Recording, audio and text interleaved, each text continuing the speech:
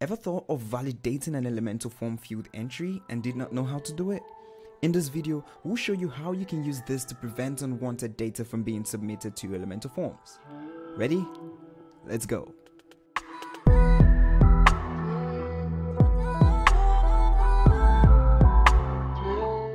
First off, we would come into Gloo. Then we'll toggle on Forms Extensions. Now we can click on Settings.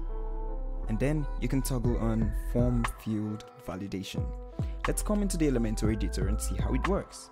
Now we'll add a new item. This type is email, and we'll say the label is email and the placeholder is email.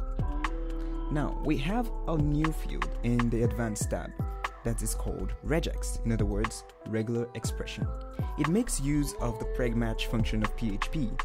In other words, it performs a regular expression match.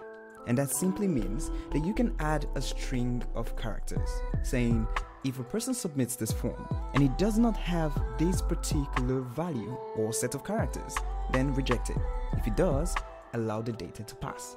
Now let's add an example of a person who intends to allow only Gmail addresses to be submitted via this email field.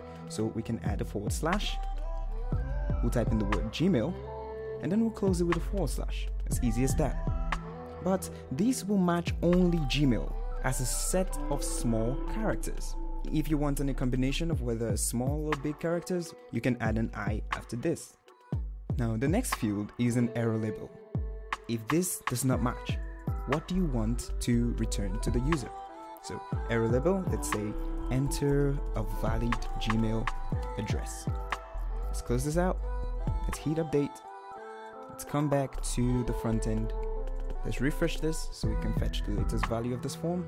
And now the name, hue, message, subscribe to our channel, and the email address, let's say you@me.com. Hit send, enter a valid Gmail address. Now you can add a Gmail address, you@gmail.com. Let's hit send. The form was sent successfully. Of course, this is not the only type of regular expression match that is possible. We'll leave a link in the video description that takes you to the PHP reference guide in which you can find all of the regular expression matches you can use within this form field.